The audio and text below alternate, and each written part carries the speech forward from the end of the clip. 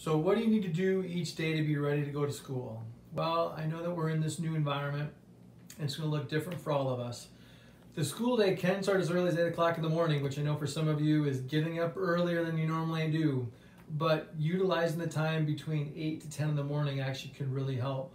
One of the best ways to utilize the day is to be able to make sure that you're ending the day the right way too. So that when you end the day before, you know what you need help on.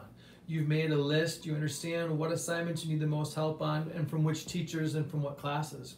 So in the morning when you're getting ready to start school, that time from 8 to 10 is a great time for you to be able to contact teachers through email, remind, to be able to get the help that you need on the assignment or the information that was presented that you have your questions about and things like that. If you don't need to utilize the time between 8 and 10, it's a chance for you to work ahead, make sure you've got all your stuff done, turned in, and otherwise it's actually a great time for you to be able to relax too. But the only way that you can relax is by getting your stuff done the night before.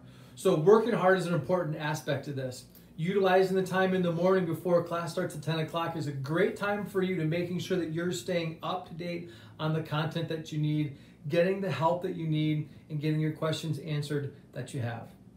Otherwise, once school starts at 10 o'clock, getting to your class, making sure that you're there in 5 minutes before class starts, that you've got your link set, that you are in a quiet space, you get your iPad ready to go, you've got your earbuds in, headphones in, whatever, you've got a notebook open, you've got whatever material should be downloaded for that session already done so that you can then be ready to go, things like that. All right, so review this when you need it, and good luck. I know you can do it.